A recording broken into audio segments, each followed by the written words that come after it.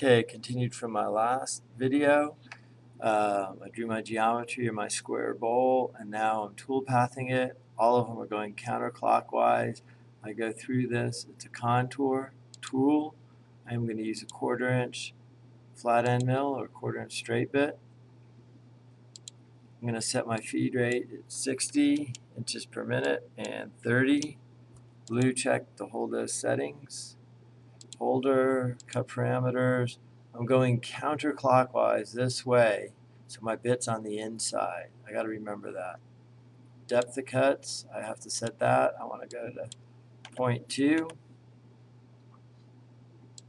so I don't break the bit. Lead in, lead out, I'm going to turn that off. And finally my depth right here, it's going to be a negative number. I'm going to go negative 0.8. And remember my board is 0.81, so that's going to leave 10 thou of wood left. So something to separate. I'm all done. There it is. I could verify it. There's verify. I usually like to go in the isometric view, fit screen, slow it down a little bit. Cutting from the inside out. That's what I want. My first one's from the inside out. You can see I'm losing a 1/4 inch of wood to the thickness of the bit, and then my board's actually a 1/2 inch wide.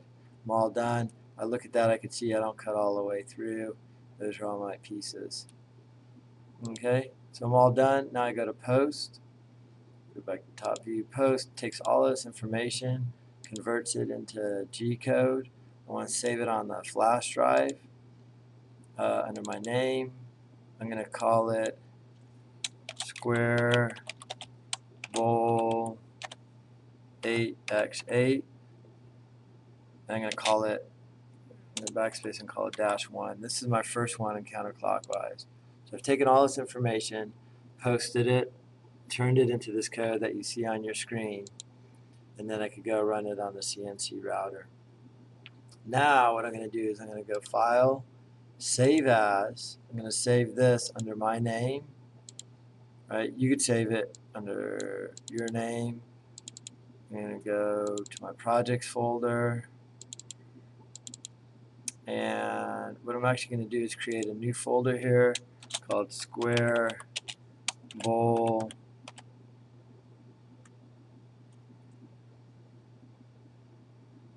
1. Okay, and I'm going to put it in Square Bowl 1, and I'm going to title it the same as my CNC file. Square Bowl 8x8-1. So now I've saved this whole file.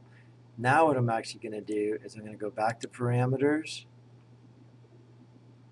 And under parameters, I'm going to go to the tool setting. Now we're to cut parameters, and I'm going to change this to right. That's going to move the cutter on the other side of the arrow. So if I'm going counterclockwise, now the bit's going to be on the right side of the line, and it's going to change the whole size by a 1/2 inch. Very complicated. So I'm going to set that. It changes it. I have a dirty operation. What I need to do here is regenerate to clean it up. Now this is a separate file, so I'm going to go File, Save As. Again, this is now going to be Square Bowl 2. So it's saved in the same folder. I have 2 separate files. The second file I'm going to post, and I'm going to post it to Schwartz. I already forgot where I put it. Oh no, I'm going to go to Kingston file, Schwartz,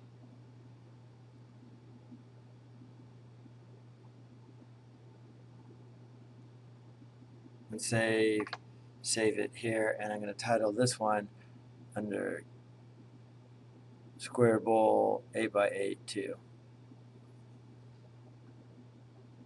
Okay, from here we're going to go out to the router and run the project.